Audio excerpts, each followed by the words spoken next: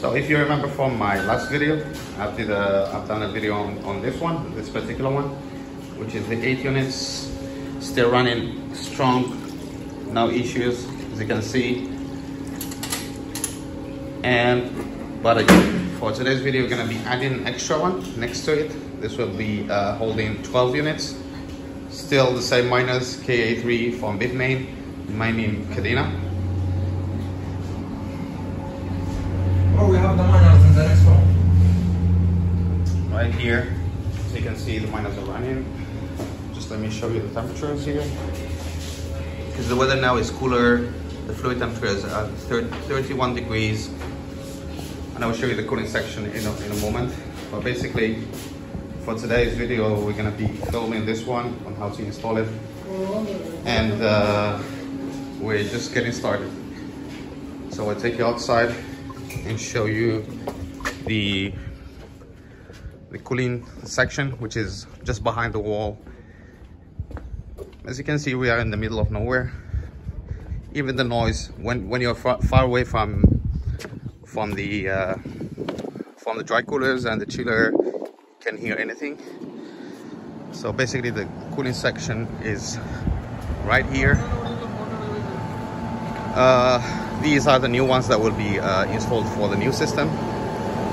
These are taking care of the 8 units. So we have the small dry cooler over there and the chiller here. So basically during the night time, when the temperatures goes down, because the water will go through the dry cooler first. So if the temperature is down enough, the chiller here will not be running. Let me just show you the temperature here. It's at 20 degrees. So right now the chiller is not running. So only the dry cooler and the pump inside the chiller is running. So to recirculate the water. For the new system, we will be using this one, as well as these dry coolers. These are new, brand new. And we'll take you through the whole process of installing the whole thing. Just to give you a look, we're in the middle of nowhere. And we shall start in a moment. So the guys here are preparing the water connections for the tank. In the meantime, what we'll do is we're gonna prepare the miners. These are brand new. So we'll just remove the fans and prepare them for immersion. So we need to remove the fans, mount them back, and for that we need to open this cover for the control board, remove the fans, and install the fan spoofers.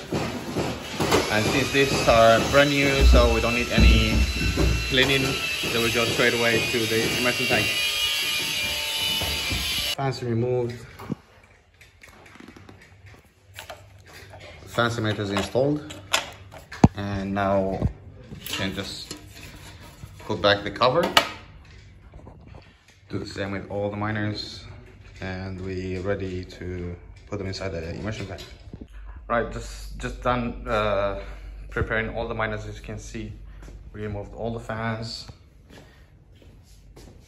And just one thing, don't forget to remove the fans for the power supply. So just disconnect the fans from the inside. Yeah, you can remove the fans if you want, or you can just leave them like that. So the miners are ready.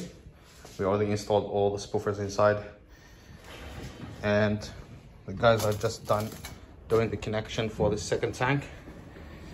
As you can see, the piping for the cooling is done here, and it's going that way. So the rest of the job will be done outside, connecting them to the dry coolers as well as the chiller.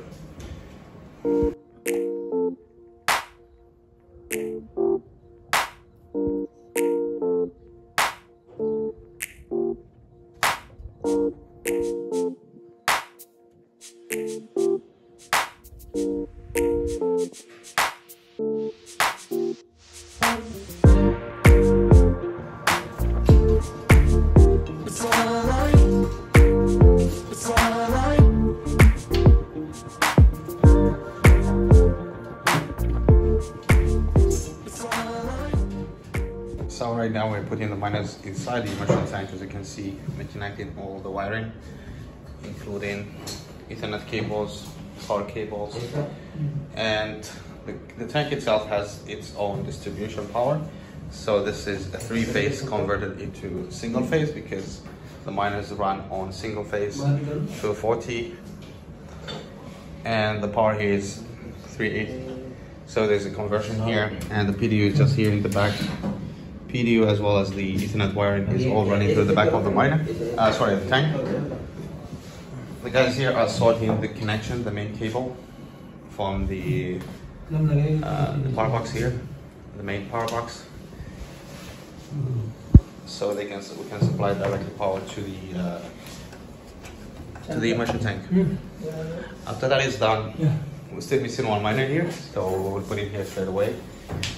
After we've done connecting the power, what we'll do is we will fill the tank with the electric fluid, and we should be ready to start filling the tank with the electric fluid.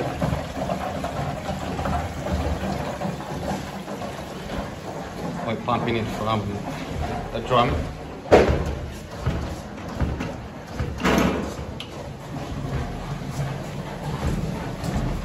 This particular tank needs around 400 liters. We will add and see how it goes, because remember, the fluid, once it gets hot, it will extend. And the installation, everything is connected and running. Both tanks are connected. As you can see here, we have 20 Ka3 running here with full hash rate combined both tanks. So as you can see here, this is the new immersion tank that we installed that is holding 12 units. It's running smooth, everything is clean. We might need to adjust the fluid later, but for now everything seems good. And this is the old one. As you can see, we have a little bit of color here, and the reason why is it's because it still has some air bubbles. The fluid needs to extend a little bit before it becomes clear. But so far, everything is running good. Hash rate wise, temperature wise, everything is running cool. And I think we're gonna give it a few hours and recheck the whole thing again. But so far so good.